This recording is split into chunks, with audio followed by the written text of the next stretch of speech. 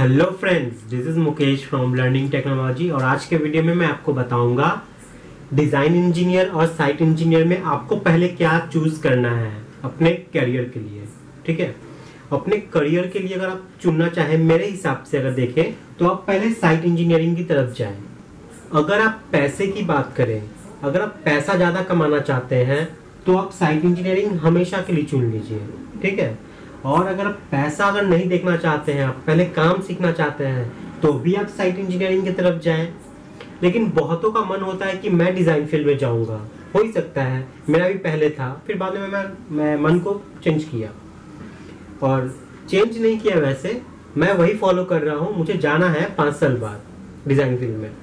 तो अगर आपके भी मन में डिजाइन फील्ड में जाने की बात है तो आपको क्या करना है, पहले साइट इंजीनियरिंग को चुनना है। यहाँ पे आप 3 से 5 साल तक एटलीस्ट काम कीजिए। काम किस लिए कीजिएगा कि साइट पे जो एक्टिविटी आपकी हो रही है उस एक्टिविटी के बारे में आपको जानना बहुत जरूरी है, क्योंकि किस काम के बाद कौन सा काम आने वाला है। किसी चीज को हम डिजाइन कर रहे हैं, कहीं ओवर कॉम्प्लिकेटेड डिजाइन ना कर दे जिसको हम साइट पे एग्जीक्यूट ही नहीं कर पाए, तो हमारा फायदा क्या। तो इसी चीज को देखने के लिए, इसी चीज को जानने के लिए आपको पहले साइट पे काम करना होगा। साइट पे काम करने के बाद ही आप समझ पाओगे कि हाँ, इस चीज को, जैसे आप शटरिंग कर रहे हो, ठीक है, स्लैब का शटरिंग कर रहे हो, या आप जैसे स्ट्रक्चर का ड्राइंग आप डिजाइन कर रहे हो, तो कभी कभी देखिए कॉलम में क्या होता है, जो वर्टिकल बार जाती है ना, वो 3-4 बंडल्ड भी रहते हैं। हम लोग उसको क्या करते हैं, डिस्ट्रीब्यूट भी कर सकते हैं।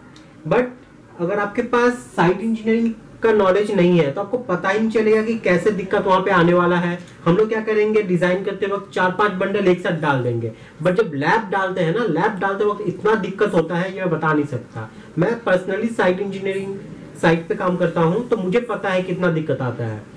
डिजाइन करने वाले क्या है, वो तो डिजाइन करके चले जाते हैं, फंस जाता है कौन, जो साइट पे एग्जीक्यूट कर रहा है। तो इसलिए मैं बोल रहा हूँ पहले आप साइट इंजीनियरिंग कीजिए, वहां पे आप चीजों को देखिए, परखिए, समझिए। समझने के बाद आप जब 5 साल बाद जब आप डिजाइन करने जाओगे ना, तब आपके दिमाग में आएगा हाँ, इसको ऐसे डिजाइन करने से ज्यादा बेटर रहता। आजकल क्या है कि मार्केट में बहुत सारा स्टैट प्रो हुआ, ई-टैब्स हुआ, बहुत कुछ ऐसे सॉफ्टवेयर हैं जो क्या करते हैं, डायरेक्ट डिजाइन करके दे देते हैं। और डिजाइनर क्या करता है, डायरेक्ट उसी को कॉपी पेस्ट करके आपको दे देता है। कॉपी पेस्ट कर देने से उसका तो मेहनत बच गया, कुछ करना नहीं है। लेकिन अगर आप साइट पे काम करते, तब आप जब उस चीज को गौर करोगे, देखोगे, तब समझोगे नहीं ये थोड़ा दिक्कत है, तब आप क्या करोगे, थोड़ा मैनुअली कैलकुलेट करके थोड़ा उसे अप डाउन करोगे। समझ गए ना मेरी बात जो मैं बता रहा हूँ। और आपका प्रमोशन भी बहुत जल्दी होता है साइट इंजीनियरिंग में डिजाइन इंजीनियरिंग के मुकाबले। तो यहाँ पे तो पैसा है ही, लेकिन यहाँ पे मेहनत भी है। यहाँ पे आप एसी में बैठोगे, यहाँ पे आपको एसी मिल भी सकता है, अगर क्लाइंट फॉर्म में हो तो हो सकता है मिले।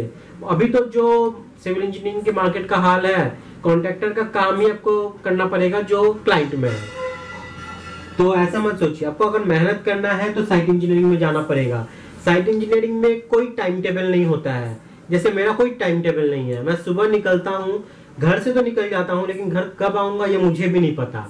तो शायद आप सोच रहे हो कि टाइम से जाओ, टाइम से आओ, तो साइट पे ये पॉसिबल नहीं है। ठीक है, मेरे इंचार्ज क्या बोलते हैं कि साइट इंजीनियरिंग जो करता है, साइट इंजीनियर जो है, उनका ऑफिस आने का तो टाइम है, बट जाने का कोई टाइम नहीं है। जब तक काम है करते रहना है, करते रहना है। इवन मुझे संडे भी जाना पड़ता है साइट पे कभी कभी।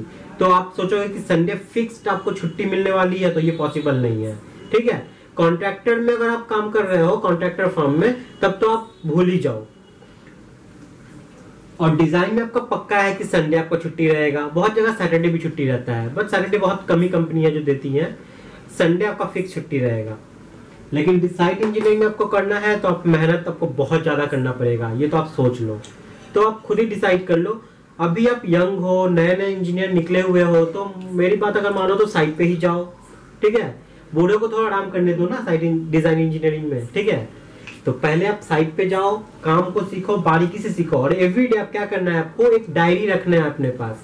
और छोटा से छोटा चीज में भी ना, जैसे मेरे जो सर लोग हैं वो मुझे क्या बोलते हैं पता है, कि अगर कोई एक कारपेंटर एक कील, एक नेल जो होता है, उसे भी अगर ठोक रहा है ना, तो उसमें भी सीखने की चीज होती है कि उसे कैसे ठोका जाए। अगर मुझे दे दिया जाए ना तो मैं तो मारूंगा जैसे तैसे, वो ठीक देखिएगा जो नेल है वो टेढ़ा हो जाएगा, बट उसे भी ठोकने का एक बारीकी तरीका होता है। तो छोटे से छोटे चीज में भी सीखने का कुछ ना कुछ तो सीखना है ही हमें। तो एक छोटा सा डायरी रखा करो अपने पास, पेन रखा करो, कुछ भी ऑब्जर्व करो एवरीडे अपने साइट पे, उसे आप लिख लिया कीजिए, कुछ भी, समझे? इससे ही आप सीख पाओगे, जो मैं पर्सनली फॉलो करता था। तो आप समझ गए हो आपको पहले क्या चुनना है।